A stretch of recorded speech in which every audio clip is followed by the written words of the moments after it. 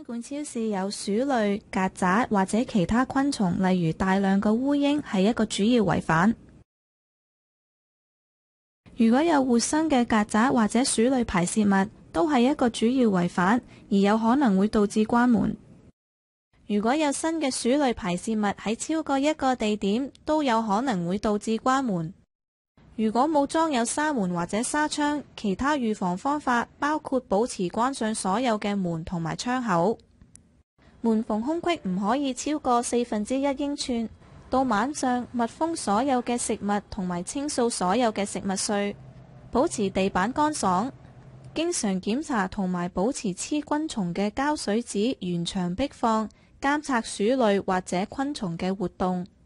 任何殺蟲劑一定要由一名持有害蟲控制牌照嘅人員所使用。